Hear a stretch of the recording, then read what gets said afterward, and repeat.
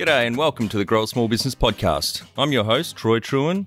Each week, we speak with an owner who has grown a business with 5 to 30 team members to something bigger. Diving into their numbers and unearthing the pain they've experienced, we explore what they did to overcome each barrier and what they would do differently from day one. Let's get into it. Welcome everyone. Today I'm interviewing Henry Stewart of Happy Co, based in London in the UK. And today we're going to be discussing tips on how to create a happy, productive workplace. So thanks for your time, Henry. Thank you, Michael. We're just having a quick chat before the podcast, and we actually met. Well, I haven't met before. I actually came across you on Dominic Monkhouse podcast, which I listen to regularly, and he has some great guests. And a few months ago, you were his guest, and I love the topic, and I think it's so relevant for any workplace. Because I think absolutely, certainly, what no doubt every business owner and leaders and managers would be certainly trying to aspire to and provide a happy, productive workplace. So. Yeah. So tell our audience a bit about you and your experience on this topic then, Henry. Okay. So I've been running Happy for 35 years. We've got 22 staff and 50 associates, and we came in the top 2 in the Best Workplace Awards last year. So I think we know a lot about this topic. And Absolutely. what we do is we help other organisations create happy workplaces. So that's really great stuff that we do mainly in the UK, but we've done some in Australia as well. Yeah, awesome. So you're certainly not the plumber with the leaky tap. Then you certainly do what you sort of no, tell indeed. people to do, which is always good. Lead by example, right? Yeah, absolutely. So maybe just sort of unpack then what you see as sort of a happy, productive workplace looks like, and maybe some initiatives for our listeners that they can sort of introduce into their workplace. Okay, so I'll share with you 3 tips to how to create a happy, productive workplace. First one is give your people trust. People work best when they're trusted and given freedom to decide their own, to make their own decisions. And there's one great example of that I talk about pre-approval. So often when you give somebody the chance to do something, to solve a problem, to come up with a solution, they then have to come back to you for approval. And what I say is don't do that. Approve the solution before they've thought of it. Now that might sound a bit odd, but let me give you a couple of examples. Yeah. So we had somebody as manager of our cafe who was 19 years old and wanted to improve the cafe. So what we didn't do was say, show us a report and we'll think about it. We didn't form a committee. What we did do was agree a budget, checked and understood the values of the organisation, then left her to do it for herself. And I saw it the first time when she'd already done it. But imagine what she felt 3 months into her first job, 19 years old, walking into her cafe. And absolutely her cafe, not a cafe that somebody else had done something with and somebody had done something else with. She felt immensely proud. And what I ask people is 3 questions. Do you like to be told what to do? Do you like complete freedom? Or do you like freedom within guidelines? And virtually nobody likes to be told what to do. There's a few anarchists who like complete freedom. But mainly people like freedom within guidelines. They like to have the framework within which they work. So and that's really great for if you're, an owner of a small business. You can give that framework, you can give the guidelines, but then you give people freedom within it. Yeah, that's a good tip. I guess so providing those guidelines, obviously it depends on the role and the business. Have you got any sort of tips around where a business owner would start as far as, say it's, I don't know, a sales role, for example? In a sales role, well, basically, you kind of work out what are the frameworks, what are the guidelines for that role. So at Happy we have a set of values. Things like believe the best, celebrate mistakes, delight the customer, and as long as you're working within those values, then it all works fine. And I think it was the brother of Walt Disney said, if you have great values, anybody can make a decision. Mm. Yeah. So the values are a guideline in itself, right? Absolutely. Shall I give you another example of? We've got a website, obviously, and in the early days of the website, I used to be very involved. I would say, hey, can we have this? Can we do that? Can we take this away? Can we put that in? So the person in charge of the website never really felt in charge of the website. So we decided to pre-approve it. Now that, as I say, it didn't mean just complete freedom. We had a branding exercise to establish the colours and whatever. We agreed the metrics, how many people people it would have, and how the income that would be generated.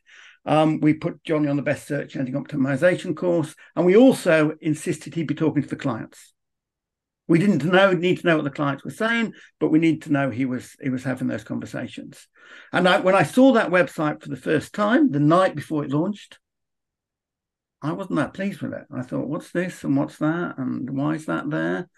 But it was completely within the guidelines, so up it went. And when we got the metrics a couple of months later, visitors had trebled and income had doubled, even without the benefit of my expertise. And that's the key thing. As the owner of the business, I've learned over many years that I'm not always the best person to know what to do. That you need to trust your people, and your people will decide what needs to be done. Yeah, and it's certainly a challenge with small business owners, because they wear a lot of hats typically and tend to have that sort of micromanagement mindset. Exactly. You have to avoid. You have to get rid of that micromanagement. So there's an interesting example from Google. Google decided to work out what are the most important behaviors of management. It's called Project Oxygen. And they came up with 8 behaviors, things like vision, communication, show interest in your people, empower, don't micromanage, be a good coach. And they ranked them. They ranked them in order. And do you know what the top one was? Any thoughts, Michael? From those ones, be a good coach, communication, vision, empower, don't micromanage, show interest in your people. Well, I'd meant show interest in your people, and empowerment would be. That show interest in your people was third, empowerment was second, number 1 was be a good coach. Okay.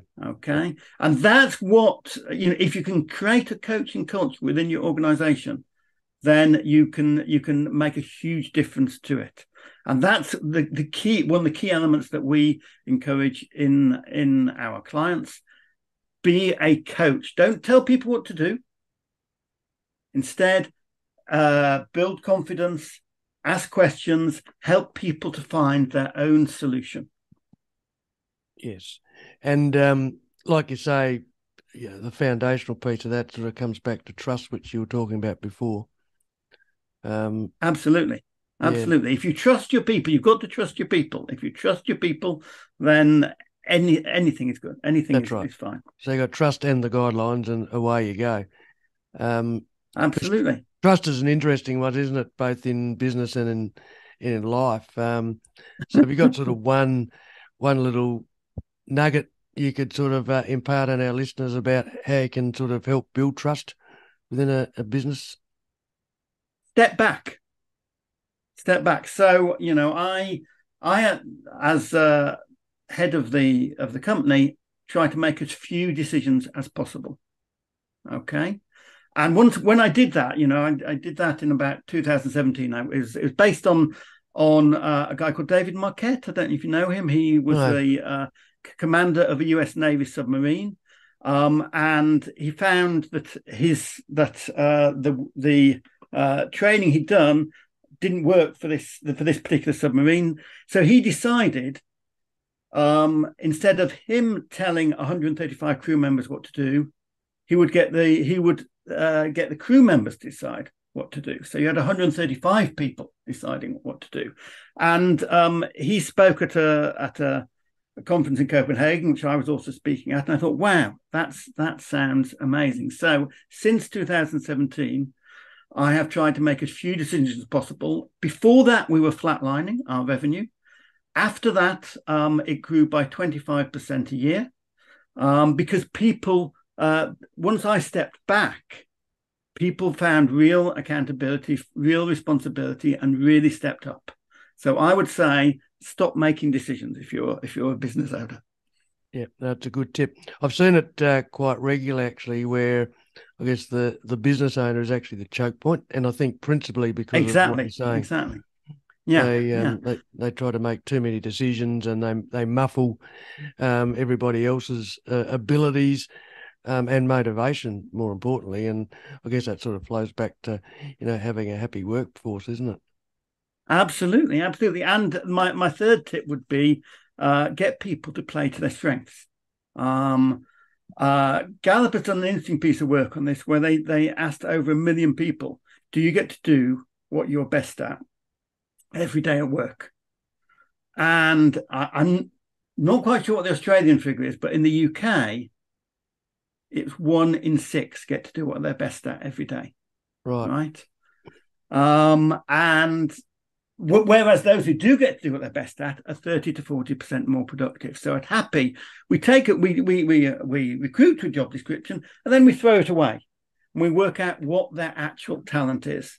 So we have a set of teams, and in each team, what they'll often do is they'll put up every 6 months they will put up their roles on post-it on the wall. And then people will work out which roles they want over the next 6 months, based on their strength, based on what they're great at. And that works really well. Be the change you want to see in your business. Become more productive and less stressed with our free Transform Your Performance online course. Once you see the benefits, put your entire team through the course at no cost. We start out by telling you the secret to guaranteed success, then over 100 lessons help you be more focused, present, productive, and feel more in control about work. growasmallbusiness.com. Which makes sense, doesn't it? When you sort of think about it, it's like in sport. I reckon there's a lot of similarities. It's like I'm not sure if you follow cricket, but if you're an opening bowler, you're not going to be opening the batting typically as well, right? Exactly. Whereas if in our workplace, often we try to get people to do everything. Whereas, you wouldn't get an opening bowler to want to do you. If you were doing that in cricket, you'd say, "Oh, you're a great bowler, but that's not good enough. You need to be a great batter." No, that's nonsense, isn't it? Exactly. Yeah. And it's coincidentally it's good timing because the Ashes start, I think, in a week or so. So. Oh, do they? Yes, over there. So there you go. We're doing rather well at the moment in England, aren't we? Yes. Well, we haven't been going the best, so it should be interesting. You've I think on that last that podcast I listened to, you talked about a 4-day work week, which is recently getting a lot more airplay, certainly in Australia and globally. So what's sort of your experience with that, and I guess the benefits and maybe some of the traps that could be come with it? Okay, so the key to the 4-day workplace is 100-80-100. You have 100% of the salary for 80% of the work, 80% of the hours, as long as you're 100% as productive. Okay. And that's the key for the pilots that have been going on in the UK. So we've done a 6-month pilot to work out, are people 100% as productive? And certainly at Happy, they absolutely are. We have had a 40% increase in sales last year, 15% this year, with no increase in staff. Okay, so the staff get a great day off. They get to have a great time, and they are as productive as they were before. And I can tell you that we've just had our employee engagement survey this week, and it's been the best in 27 years. And that's probably a lot to do with the 4-day week, because people are really enjoying it. So it's a win-win. It's a win for the staff, and it's a win for the company, because we get to be as productive, and probably more so than before. I assume as businesses embark on that, there's a bit of work around, I guess, getting rid of non-productive stuff that typically crop up in your week. Exactly. So there's a bit of discipline around that. That's the key point. Over 5 days, you can do all. Especially if you're working longer hours, you get all sorts of non-productive stuff. But if you work focused on 4 days, we do a productivity blitz, which it really focuses people on. What is your focus? Working on meetings and dealing with email overload. And if you can get all of those things tight and done right, you can get some really good productive results. Which then, I guess, leads to people being able to play to their strengths and doing the things they love within Exactly. the workplace. It sort of snowballs by the sound of it. It does indeed. It does indeed. So those are my 3 key tips: play to your strengths, be trusted to make your own decisions, and have managers as a coach. Yes, that makes a lot of sense. Have you just got one story around a business that you can share with us to illustrate? Yes, we've got well, actually, one in Australia, Macquarie Telecom. Luke Clifton was in charge of that, and he said about where they created happy workplaces. His share price went from I think it was $5 to $15 in a couple of years, and that's based on it's. I mean, there's a lot of other stuff apart from the happy workplace, but he had attributed that to it becoming a happy workplace. Yeah, wow. And so that was a client you worked with over a period of time to create Absolutely. that sort of, yeah. Which no doubt came back to those 3 tips you mentioned before. So I guess it's having a happy workplace, as you say, is so critical, as you just unpacked it, and obviously leads to people playing their strengths. There's better productivity, like you said, it flows ultimately through to the bottom line for the business. Yeah, and why wouldn't you want a happy workplace? Absolutely, particularly if it's more productive. Why, I mean, we haven't lost. We haven't lost. Well, we've had a 4% turnover over the last 5 years. And last year we haven't lost anybody. It's just a great culture to work in if you have a happy workplace. So this is the fascinating thing for me, because there's been lots of, I guess, studies and research done, and there was, I think, one in 4 years ago by Gallup, which was Australian globally, that found that only 14% of employees were engaged in the workforce. Now that's a staggering number, right? So, having a happy workplace just makes sense, and it would add up to tens, hundreds of thousands of dollars for businesses. So what's the biggest sort of roadblock have you found I mean, you mentioned some tips. What's the biggest challenge that businesses find to actually create a happy workplace? Well, there is the issue of micromanagement. There is the issue of people being told what to do. And the problem is that once you start doing that, once you start on the road of micromanagement and telling people what to do, you can't get away from it. And you think that people haven't got good ideas, haven't got creativity, haven't got imagination, because you're continually telling them what to do. Whereas if you step back and allow people to have that imagination, those ideas, those creativity, I think it's absolutely tragic that most organizations, like you say, disengage their people, whereas you could have truly engaged staff. And the great workplaces are far more productive than the unhappy workplaces. The research is absolutely clear. Yeah, it just makes a lot of sense. But as you say, it's sort of staggering the stats that obviously the majority of businesses don't really appreciate nor understand. So I guess that's where, a business like yourself can be so important and make a big difference. So it's it's great hearing those tips and stories. So just to wrap up, Henry, what's one thing a business owner can do after listening to this to get the ball rolling to start creating their happy workplace? Trust your people.